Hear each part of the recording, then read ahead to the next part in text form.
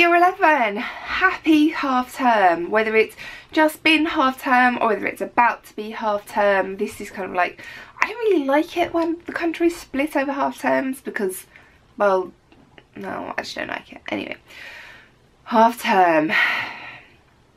Yeah, this is when things start to get real. We have less than 100 days left before your exams, and you guys have a lot going on at the moment. Not only do you have to revise for your exams, but sixth form A-level choices is going to be coming up as well. So we do have quite a lot to think about. We do have quite a lot to talk about as well. So I'm going to start with A-level sixth form choices, then I'm going to move on to tiering and papers, and then I'm going to talk to you about what you should be doing now. So this might be quite a long video. So as well as revising and thinking about all of the other stuff you have to do, there's probably going to be a few murmurings about sixth form applications and picking A-levels. Now I've done a whole separate series of videos where I go into lots and lots of things in detail about picking A-levels, but one of the main things I want to get across to you today is that don't worry quite so much. If you pick a subject and then change your mind, chances are the teachers are going to be more than happy to switch courses for you. I know schools that I've been in, there's lots and lots of switching going on basically for the whole of the first half term of year 12. There's going to be switching on results day. You know, I got a B in this subject, I thought I was going to get a C, can I do A-levels? Or, you know, I was predicted a 7 in this subject but I only got a 5, I didn't get on the A-level course. So acceptance on the A-level course is going to be based on what your predicted grades are, what the teachers think you're going to get, and well, it may not happen. You may find in August yourselves completely picking a different set of subjects. You may not want to do maths for A-level, and then you come out with an 8 in maths for A-level, like 2 grades above your actual A-level choices, and you'll be kind of like, oh, maybe I should do maths for A-level because maths is a really good A-level to have. Or it might go the other way around. So just because you've made decisions now does not mean they're fixed in stone. And you don't have to just apply to one place. You don't have to stay in school or college where you are at the moment. You can get on a bus, you can get on a train, you can travel a little bit further each day and go see someone new, go meet new people. Or you may decide that you don't want to travel and you just still want to walk 5 minutes down the road to a local school. That's absolutely fine. The most important thing is picking subjects that you are going to be happy doing. Because if you pick a subject that you really dislike, like maths for example, you're not going to want to do the work. You're not going to want to work really hard in it, and A-levels you have to put a lot of hard work in for. So pick subjects you enjoy doing, pick subjects that you're going to put the work in for. But we also need to think about picking subjects that are going to get us into university. So in a part of your daydream about the future, which I'll talk to you later on, start having a look at universities and say, I want to be an architect, what A-levels do I need? Because it is absolutely heartbreaking if you get to year 12, we start talking about UCAS applications and you can't get onto your dream course because you've got the wrong combination of A-levels.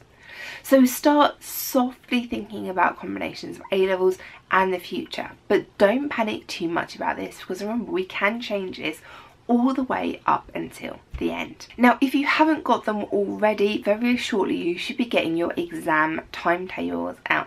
Now it is important that you check your exam timetables. You don't just screw them up, put them in your bottom of the bag, and then when somebody at home asks them where they are, you pull them out a month later covered in juice. I know, it happens. You need to check them for a few things. You need to check that the exams that are on there are the ones you've actually been entered for. You don't want to be doing French as your language and find that you've been entered for all the German exams by mistake. It happens. You also need to check the tiers, that you are down for the tiers that you expect to be down for. Now, the choice of tiers is generally going to be up to your teachers, but you can have some influence over this as well. Now I know lots of you are feeling the pressure to get higher grades as possible, but doing the higher paper isn't always the best thing for you. Sometimes doing the foundation paper is going to be better for you. Now, I know for science 40% of the marks are going to be common between the foundation paper, so the last 40% of the foundation paper is going to be the same as the first 40% of the higher paper. And then the rest of the higher paper, 60% of the higher paper, is going to be aimed at students who are getting 6, 7, 8 and 9s. Now, if you're a grade 4 or a grade 5 student, that last 60% of the higher paper is going to be really, really hard for you to do, because you're a grade 5 student and these grade 9 questions is going to be a lot harder than you potentially expect it to be able to do. And if you're entered for the wrong tier, if you're entered for the higher tier when really you should be sitting in the foundation tier, in science we've got 6 papers. If you come out of paper 1 and you can only answer 2 questions out of 6, and then you come out of paper 2, chemistry paper 1, and you can only answer 3 questions out of 8, that's not a great feeling. That's not going to leave you enthusiastic and motivated to revise. Whereas if you came out of the paper feeling confident because you could answer all of it, and you knew the questions, and you were sitting there and you finished early and you were sitting there going, I've got this, I know these questions, I know that. That is a much better feeling to come out of the exam with, as opposed to, I didn't know what the answers were and I feel really rubbish and I can't do this, and why am I sitting in the higher paper? Sitting in the foundation paper is going to make you pull your shoulders back and go, yes, I've got this. This obviously isn't going to be the case for everybody. It's going to be those grade 5 students who are maybe higher paper, maybe foundation paper. You need to have a really serious think about how you're feeling in the exam, whether the foundation paper might actually be the best one for you.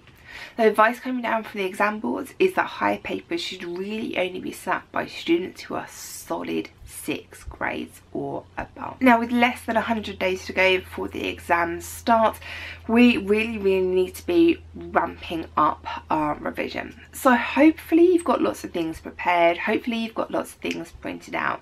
Whether you've gone over to the website and downloaded the guides for science, maths, English and geography, whether you've got those already all printed out and ready and waiting, whether you want to go to do that quickly, we need to start planning in times to do things. So I would like you to be doing more past papers. Now, I know for some subjects there aren't a lot of those available, and I've written a few to help you out with that. It is not a great idea to do past papers from old specs because, well, they're not necessarily very relevant anymore. The very best way to revise is by doing as many questions as you can. So get your hands on questions, whether it's ones from school, whether it's ones from workbooks, whether it's ones that I've written for you.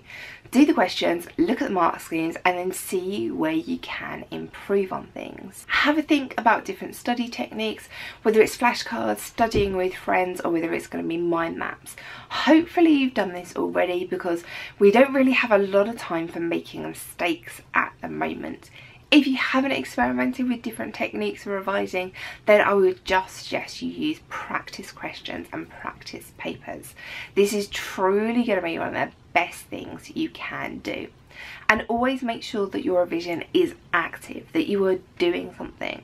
That it's not just passive revision where you're reading and highlighting your revision guide, because that doesn't teach you anything. You are not going to retain the information like that. Practicing questions, writing down answers, checking your work, improving your work, that is going to be a really brilliant thing for you to do. And don't forget that over on my website, over on my YouTube channel, there are now going to be videos for geography, there are workbooks for English, Inspector Calls and Romeo and Juliet are already up there. Christmas Carol is coming really soon. So there is loads and loads of stuff that I'm providing for you guys.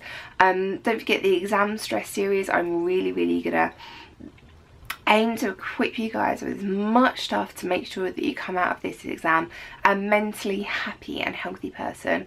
Well, as happy and healthy as when you went into the exams. So good luck guys, I'm going to be here with you every single step of the way. Ouch!